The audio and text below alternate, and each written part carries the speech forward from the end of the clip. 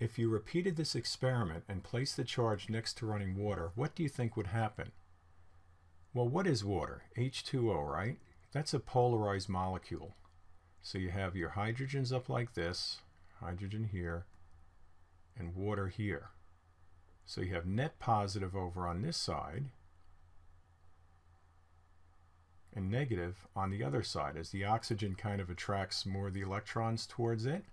So if you have a polarized molecule and you bring a charged piece of tape here, it's going to attract it. So you will actually see the water bending towards the tape, or depending on which is stronger, the tape bending towards the water, or both bending towards each other. So in either case, the tape and the water are attracted.